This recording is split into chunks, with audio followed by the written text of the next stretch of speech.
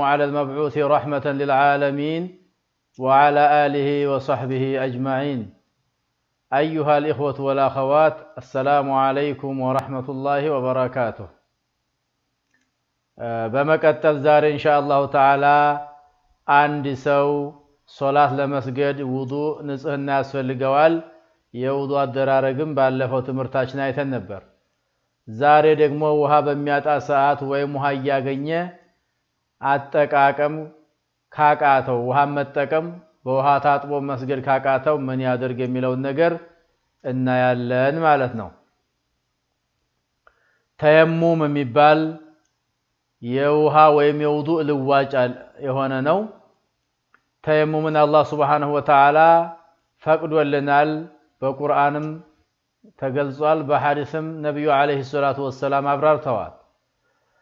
الله سبحانه وتعالى بسورة المائدة عنك 6 لاي فلم تجدوا ماء فتيمموا صعيدا طيبا فامسحوا بوجوهكم وأيديكم منه إلى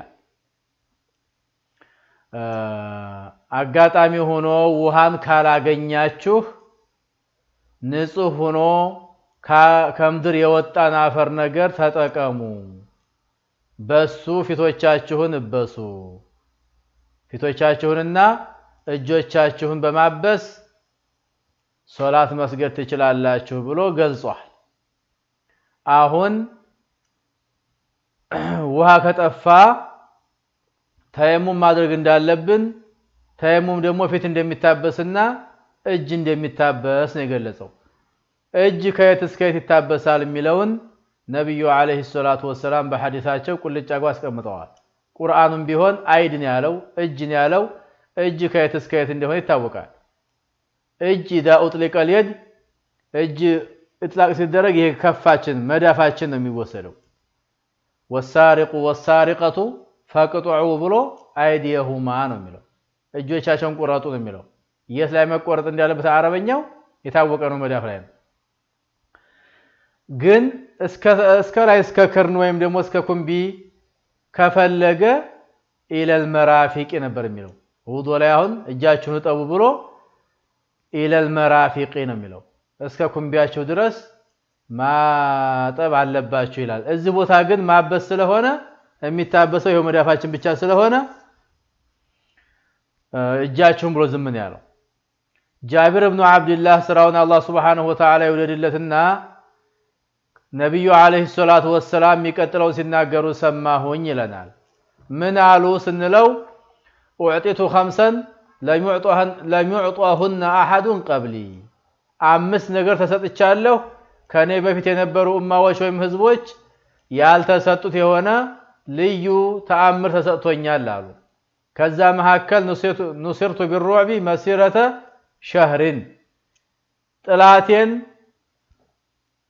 ለማጥቃት ወይም ደግሞ ለሚያደርሰው ችግር ለመመከስ ሲሄድ ወደ ጥላት ገና የወር መንገድ ሲቀረው ይርበደበዳል፣ ይንቀጠቀጣል፣ ይፍርሃት ይለቅበታል አላህ Subhanahu Wa Ta'ala ገና የወር መንገድ ሲቀራቸው በቦታው ሳይደርሱ ማለት ነው። ይሄ ተሰጥቶኛል አሉ። ሁለተኛው ወጁዒለት ሊል አርዱ መስጂዳ መሬት መስጂድ ተደርጋልኛለች ወጠሁራን መጸዳጃም ተደርጋልኛል ያሉ። መሬት መስጂድ ሆናልኛለች ማለት ማንኛውም ሙስሊም ሶላት ለመስገድ ካሰበና የሶላቱ ወቅት ከደረሰበት ግድ መስጊድ መሄድ አይጠበቅበትም። ባለበት ቦታ ሆኖ ንጹህ ቦታ ላይ መስገድ ይችላል። የድሮ የቀደምት ሰዎች ግን እዛው አምልኮቱ ቦታ ካልደረሱ በሜዳ መስገድ አይፈቀድም ነበር ማለት ነው። እንደገና ወጠሁራን አሉ። መጸዳጃ ማለት ንጽህና መውሰጃ ውሃ እንደሚያጸዳ ሁሉ በተየሙምም ጸርቶ መስገድ እንደሚቻል ተፈቅዶልኛል እያሉን ነው። ፈአዩማ ረጁሊን ማንኛውም ወንድ ማለት ያው ማንኛውም ሰው ማለት ነው አድረከቱ ሶላት ያገኘችው ወይም የደረሰችበት ፈሊሰሊ ባለበት ቦታ ይስገድ። ባይሆን ያለበት ቦታ ንጹህ መሆን አለበት። ከሶላት ቅድመ ሁኔታዎች ሰውነቱ አልባሳቱ የሚሰግድበት ቦታ ንጹህ መሆን የግድ ነውና ማለት ነው طيب ሌላው አማር ኢብኑ ያሲር የተባለው ታዋቂው ሱሐቢ ረዲየላሁ ዐንሁ እሱ ደግሞ ምን ይለናል አንድ ጊዜ ይላል እኔንና የሆነን ሰው ይላል ነብዩ አለይሂ ሰላቱ ወሰለም ላኩኝ ይላል ለማንኛውም في حاجه ለሆነ ጉዳይ ላኩኝ ወደ ሆነ ቦታ በሄድኩበት እንግዲነት ደግሞ አጋጣሚ ሆኖ ጀናባ ሆንኩኝ እንግዲነት ሲወጣ መቼም እንግዲህ ሲወጣ ውሃ ሁሉ እንደፈለጉ እንደልብ አይገኝም በሄድኩበት ቦታ ፈአጅነብቱ ይላል ጀናባ ሆንኩኝ ጀናባ የሆነ ሰው መታጠብ እንዳለበት ያቃል ግን ፈለም አጅዲል ማአ ውሃ የሚባል ነገር እዛ አካባቢ አላገኘሁም ይላል ያለኝ አማራጭ ልክ በውሃ ገላይ መታጠብ ጀናባን ማውረድ እንዳለብኝ ሁሉ አሁንም ባፈር ተንከባልየ ሰውነቴን ሁሉ አፈር አስነክቼ ያው ጀናባን አሰቅቄ መስገድ ያለብኝ በሚል ተጠቀምኩኝ ይላል ፈተመረግቱ ከማ ተተመረጉ ዳበቱ ይላል አህያ እንደምትንከባለል ልብስና ወርቄ ተንከባልየ ሙላውን ሰውነቴን አፈር አስነካሁና ሰገድኩኝ ይላል طيب ከዚያ በኋላ ወደ ነብዩ አለይሂ ሰላቱ ወሰለም መጣሁኝ ከዛ ከተላኩበት መጣሁ ማለቱ ነው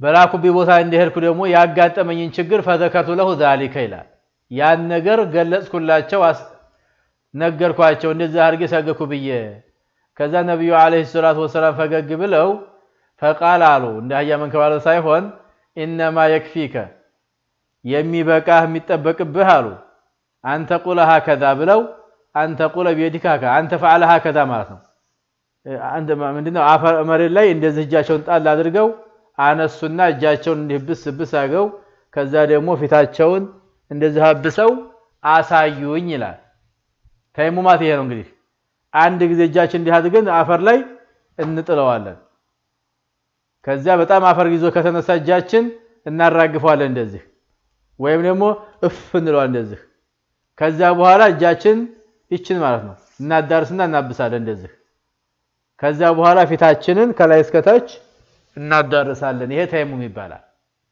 ተግባባን ይሄን ማድረግ ነበር የሚጠበቅብህ ብለው እምድር ላይ አንድ ጊዜ ብቻ እጃቸውን ጥለው ከዚያም ግራጃቸውን ቀኝ እጃቸው ላይ በማድረግ ይሄን አብሰው ወዛሂረ ከፈህ ላውንታችንም አሳዩኝ ይላል وفي روايه ثم مسح بهما وجهه وكفيه ሁለት መዳፎችንና ፊታቸውን አብሰው እንዳሳዩት አማር ኢብኑ ያሲር ገለጸ ስለዚህ ተይሙም ማለት የፊቅህ ሰዎች እንደሚሉት እንደዚህ ሁሉን ይበስ የሚለው ይሄ ሁሉ ማለት ነው ይሄንም እንደዛገው ይበስ እንደገና ሁለቴ ነው መሬት የሚመታው መሬት ላይ የሚጣለው እጅ ለአንደኛው ለእጅ ነው አንደኛው ለፊት ነው የሚሉት ነገር አለ እሱ የመጡ ሁሉ ሐዲሶች ضعيف ናቸው ኢላ ዚራኢሂ ዚራ ንስ ዚራ የሚላለ ኢላ المرفقين የሚልም አለ ሁለቱም ضعيفዎች ደካሞች ናቸው ሷሂህ في صحيح ቡኻሪ ያለው وفي صحيح ሙስሊም ያለው አሁን አማር ያስተማረን ያለው ነብዩ አለይሂ ሰላቱ ወሰለም ለአማር ያስተማሩት ነው ያለው ስለዚህ ውሃ ያጣ ሙስሊም ወይ ውሃ በመጠቀሙ በሽታው የሚጨምርበት እና የሚባባስበት የሆነ ሰው ተየሙም ማድረግ ይችላል የተየሙም አደራረግም አሁን እንዳሳየኋችሁ ነው አላህ Subhanahu Wa Ta'ala መንገደም ችግርን ያጥፋልን ዲናችን የተሟላ ጉድለት የሌለው ከመሆኑ አንፃር ለሁሉ ነገር መፍትሄን በማስቀመጡ ውሃ ሲቸግር ወይ ውሃ ተገንቶ መጠቀም ሲያቅት በተየሙም ይሰገዳል ነው የሚለን هذا والله اعلم وصلى الله وسلم على نبينا محمد وعلى اله وصحبه اجمعين والسلام عليكم ورحمه الله وبركاته